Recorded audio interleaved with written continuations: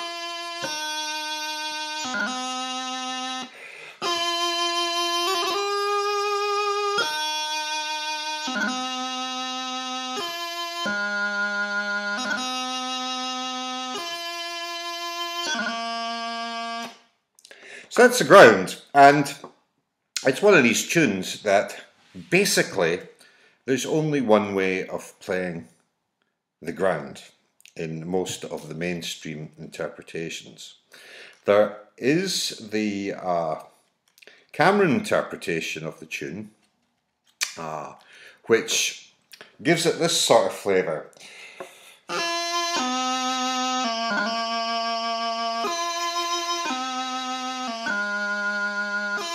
In that phrase there, but I'm not an expert in that interpretation, and I will leave that one to others more qualified than me to pass that along. But one thing I would like to say about the ground of the tune is that I feel it's very, very important to play it in long phrases. What you hear is people playing very often in very short phrases. In other words, one bar is a phrase, something like this.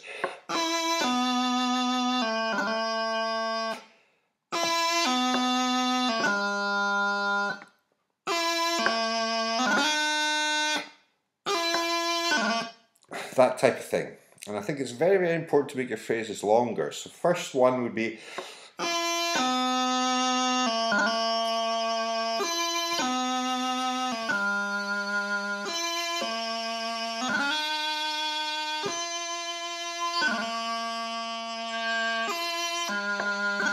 like that. That would be up to the hee-haw in there, the burl. That would be your first sort of marking of a phrase.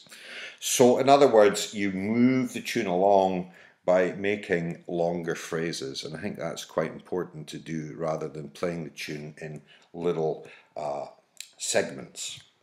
Now the next variation, there's two basic ways of playing this, both of which are acceptable, and one which I must say I much prefer. The way that is this.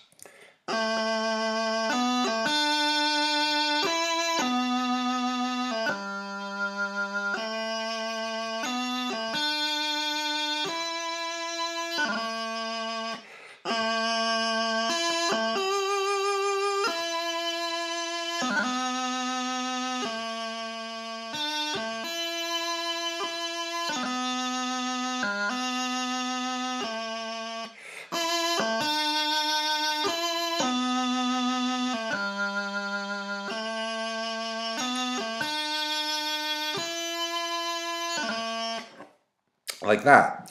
So fairly simple, with the second low A, hum-be, hunto, a little bit shorter, humbo, hunto, hee-ho, hado, humbo, hunto, hee-ho, like that. And again, make sure you don't play it in little segments. Let the thing, how you do this is that you perhaps don't dwell on each note quite as much as you might feel inclined to do at the ends of all the bars. Dwell on the end of the phrase. In other words, like this.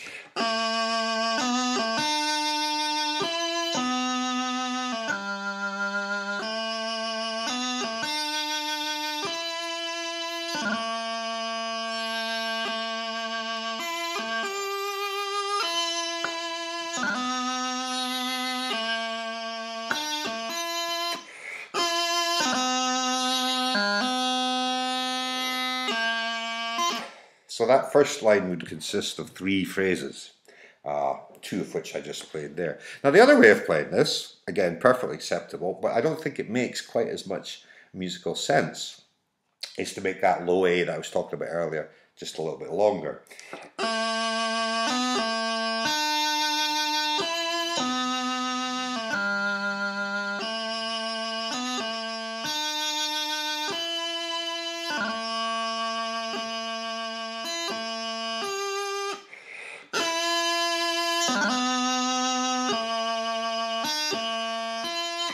Like that. To me it impedes the flow of the music a bit, and if you look at the music, if you look at the score, you'll find that perhaps it doesn't really fit in with what's going on with the other variations. Then the doubling, nice and quick, well not quick but lively.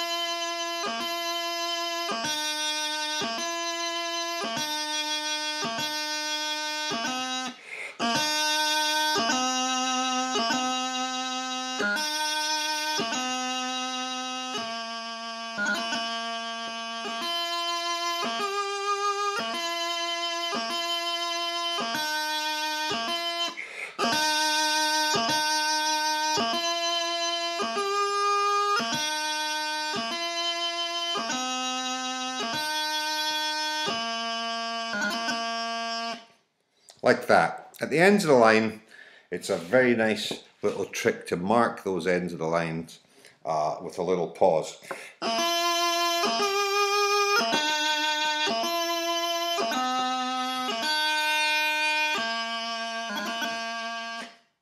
Then the rest of the tune is very nice. Torlua.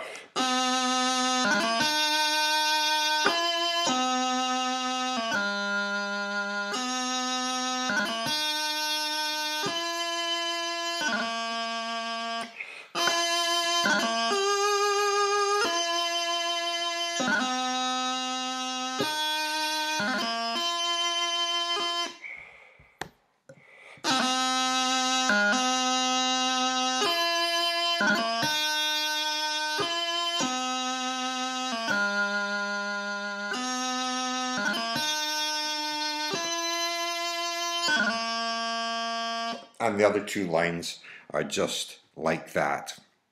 Then the doubling, a little bit quicker, a little bit brighter, but flowing along nice and smoothly.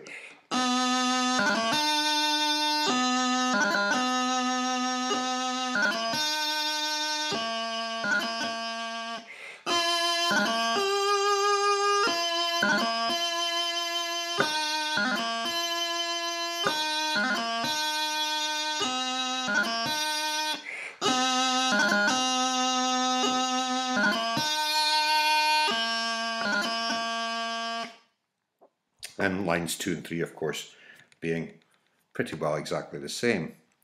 That takes us, so both those variations are played what we would call the up style, with the accent being on the second notes. In the Crunlua singling doubling, it's most commonly played with the doubling being in a round brevach way, in the conventional way, I suppose. Most people would say it's played down. So in other words, Crunlua singling.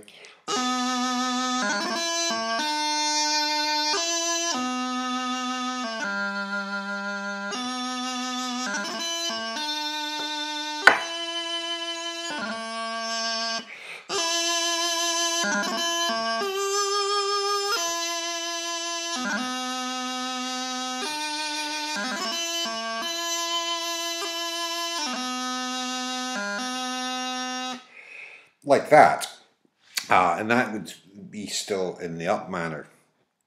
So everybody would play that in the up way.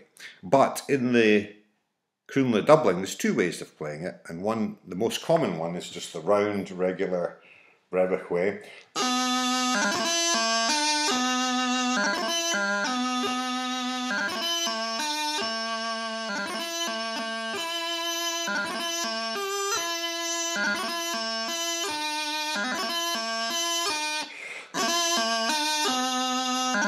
Like that.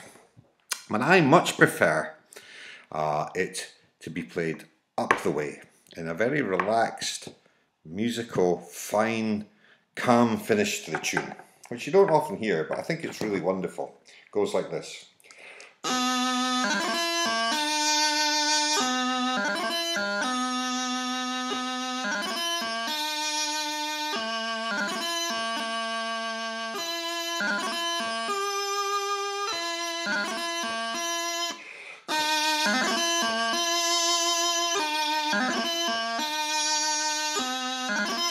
Like that, to make a nice, beautiful, calm finish to the tune.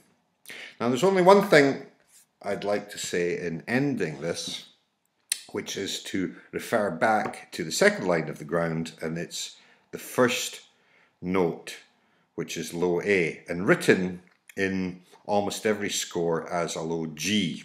So when you come off line 1,